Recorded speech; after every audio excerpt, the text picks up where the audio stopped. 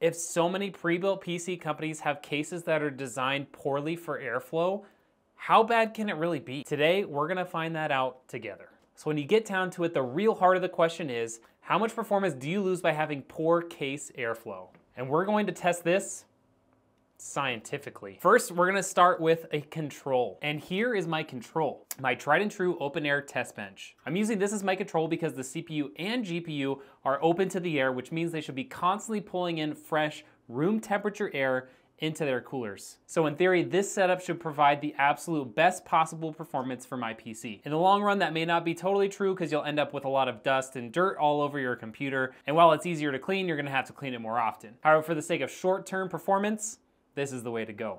Now to understand what the baseline performance is, we're gonna run a few tests and then we're gonna run those same tests for every different configuration. First, we'll use Cinebench for the CPU tests, Furmark for the GPU, a combination of the CPU and GPU tests at the same time, and then we'll run a couple of in-game benchmarks for a little more dynamic real-world testing. So let's see what this system can do. Well, now that the baseline test is completed, it's time to go to the opposite side of the spectrum. Similar to what you might find in a cheap pre-built like this one, I'm going to block off the majority of the airflow in my old gaming PC case, which is what this test bench used to be, and we're gonna test out just how much that affects our performance. So what we're gonna do is we're gonna rebuild the test bench into my old gaming PC case, which is a Fantex P500A. Then we're gonna block off the majority of the front open area as well as the top open area. We'll test out how well that does without any additional fans, just the ones that come with the CPU cooler and the GPU. So now the fun part of rebuilding my old gaming computer.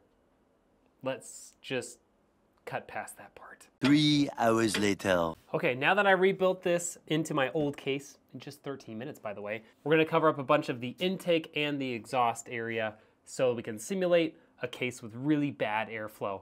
And I haven't plugged in any of the fans, so we're almost ready to move on to test number 2.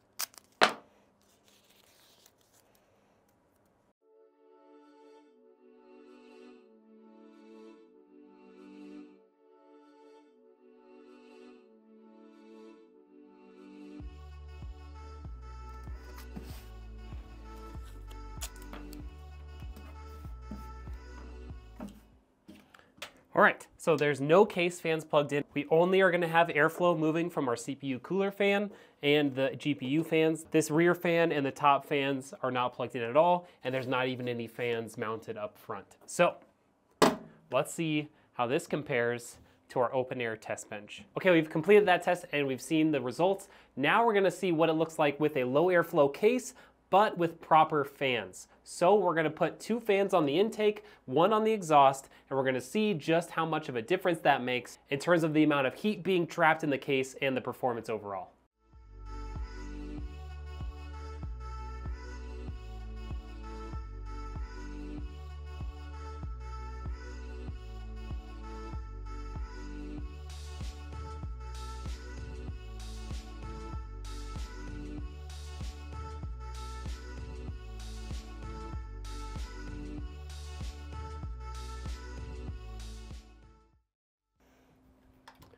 You can see now that we have 2 front intake fans and an exhaust fan.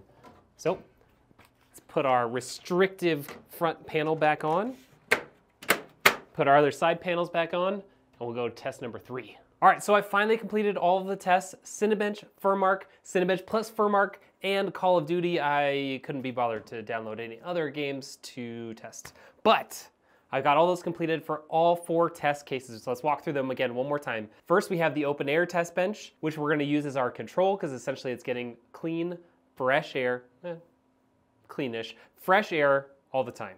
Second one was in a very restricted airflow case with no case fans whatsoever. Third test case, same exact case with restricted airflow, but we had 2 intake fans and 1 exhaust fan.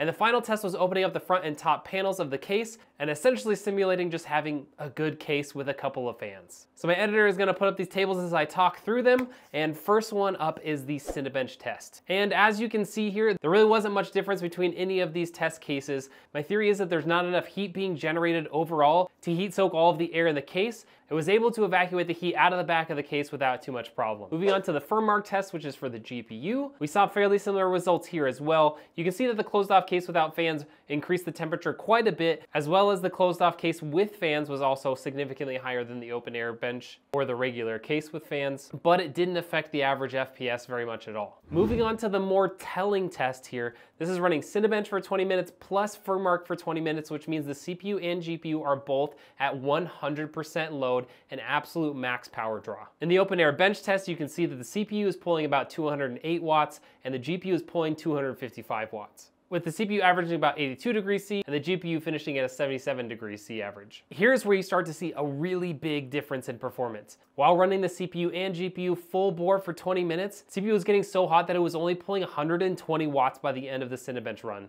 and it averaged 95 degrees C. This really brought down the Cinebench score.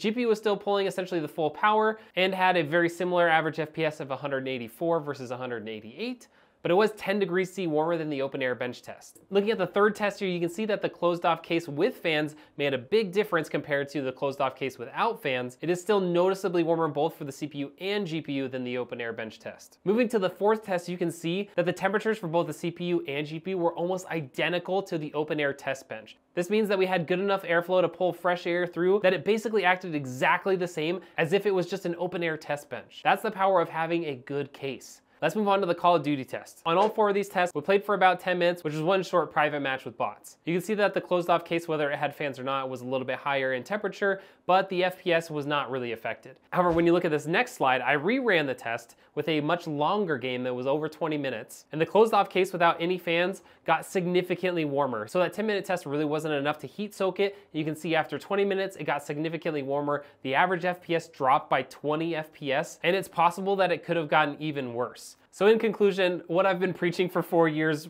is not wrong. You should definitely make sure that your case has good airflow because you can have it perform just as well as an open air test bench while filtering out a bunch of that dust, which makes it last longer and you don't have to clean it as often. If you see a company trying to sell a high-end PC with a low airflow case, don't trust it. You're going to lose out on performance. And by having higher temperatures on your CPU, GPU, and other components, you can significantly lower the life of your PC. After all that testing, I really feel vindicated. I was a little bit worried that maybe the temps and the performance wouldn't be very significant, but they were. So make sure you pay attention when you buy your next PC.